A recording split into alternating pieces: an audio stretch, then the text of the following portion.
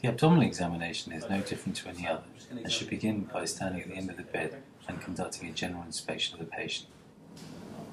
Take a deep breath in, Craig, and out. Can you give me a cough? Okay, Craig, I'm just going to have a quick look at your abdomen, if that's all right. Okay. Be sure to take the time to look closely at the abdominal wall, inspecting in all areas for operative scars. Sit the patient forward and also look at the posterior aspect for potential nephrectomy scars. Can you put your hands out for me?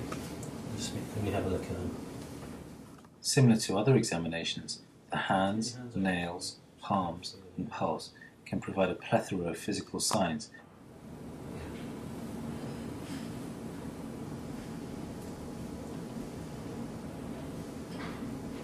Okay, just rest that hand down. I'm just going to have a feel of your pulse.